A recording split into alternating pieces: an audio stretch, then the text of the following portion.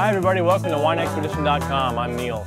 It's time for another weekday wine review. I'm here at my buddy Fernie's house, and he was kind enough to bring out a bottle of 2004 Claudon Cabernet Sauvignon from Napa. If you follow the blog, if you look at our website at all, you've seen our webisodes that we shot at Claudon with our host Tim. Claudon is a vineyard that's near and dear to our hearts here at Wine Expedition. Two of the nicest people you ever meet, Tom Clark and Lori Claudon, husband and wife team that are behind the Clark Claudon name. My partner Jeff and I went up to scout the location before we shot the week before. Thought we were going to do an hour visit at the vineyard. It was Jeff and his wife and myself.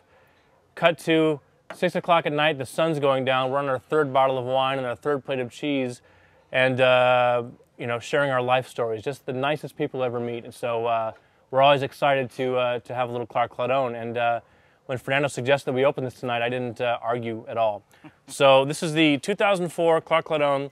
It's not Napa Floor Cab. These guys have the actual vineyard property is if you're on the Silverado Trail, you go up through Angwin on the backside, looking up above the Pope Valley, and it's all hillside cab, small berries, concentrated fruit, and just a beautiful, beautiful cab. So this is the 2004. I'm not sure if I've had the 04, so let's check it out. Big nose. I mean, right off the bat, just the fruit is like demanding to be smelled. I mean, I didn't even get my nose into the glass, and it's already like, whoa, there it is. Dark cherries, just a nice big nose.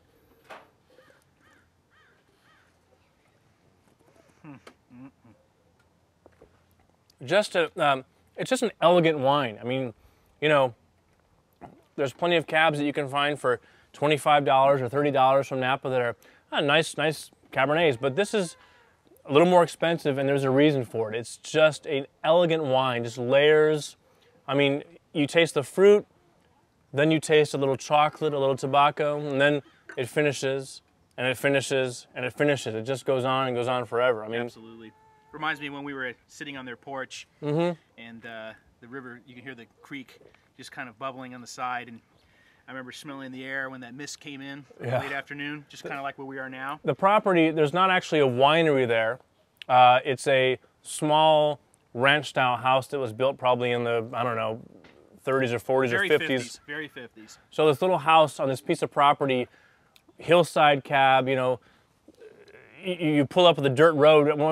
Lori gave us directions to go there. She said, okay, make a left, look for the school, the second mailbox, look for a dirt road. And it was literally like that. It was like we were up a dirt road, pulled up to the porch of their house, and they welcomed us into their home. That was the way it felt.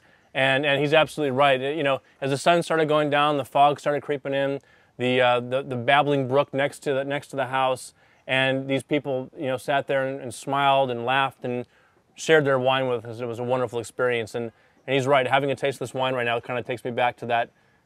And honestly, I think he's probably got the cleanest vineyard I've ever seen. Yeah, very. The grounds are impeccable.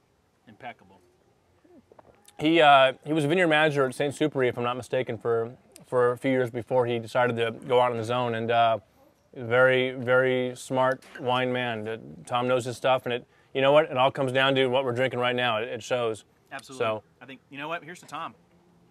Here's the Tom and Lori, Clark Claudon 2004 Cab Sauvignon. If you get a chance to take a taste of this, make sure you do.